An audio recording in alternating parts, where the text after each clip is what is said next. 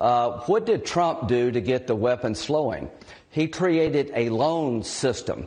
They're sitting on $10 to $12 trillion of critical minerals in Ukraine. They could be the richest country in all of Europe. I don't want to give that money and those assets to Putin to share with China. If we help Ukraine now, they can become the best business partner we ever dreamed of. That $10 to $12 trillion of critical mineral assets could be used by Ukraine and the West, not given to Putin and China. This is a very big deal. How Ukraine ends. Let's help them win a war we can't afford to lose. Let's find a solution to this war. But they're sitting on a gold mine to give Putin $10 or $12 trillion of critical minerals that he will share with China is ridiculous. I want